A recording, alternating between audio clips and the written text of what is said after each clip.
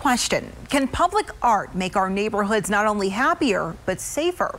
Well, that's the question communities across the country are trying to answer, including Denver's Athmar Park neighborhood. Denver 7's Rob Harris shows us how neighbors are turning abandoned land into art and a real chance for change.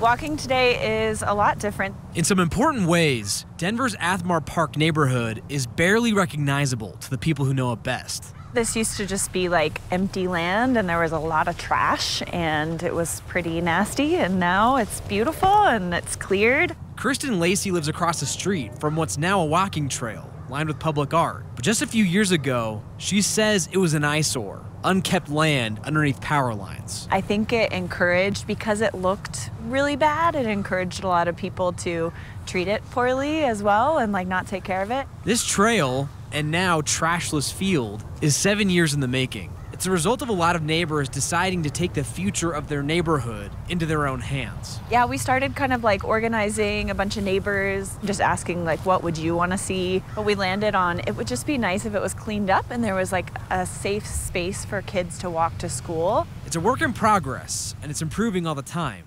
Through financial help from the city and countless volunteer hours from neighbors, the goal of a safe walking trail has blossomed into the Tennessee Trail Project, a place for public art, kids' books, and shared green spaces and gardens. It's taken a long time to like get things to happen, but we're so happy with it, and I see people on the trail every day. These beautifying projects have been popping up throughout the Athmar Park neighborhood, like this mural you see behind me. And what neighbors will tell you is that these projects haven't just made their neighborhood look better. They say it's made it feel safer too. I see more people saying hi to each other, and I see more, neighbor kids like playing safely while their parents are watching them from the front porch.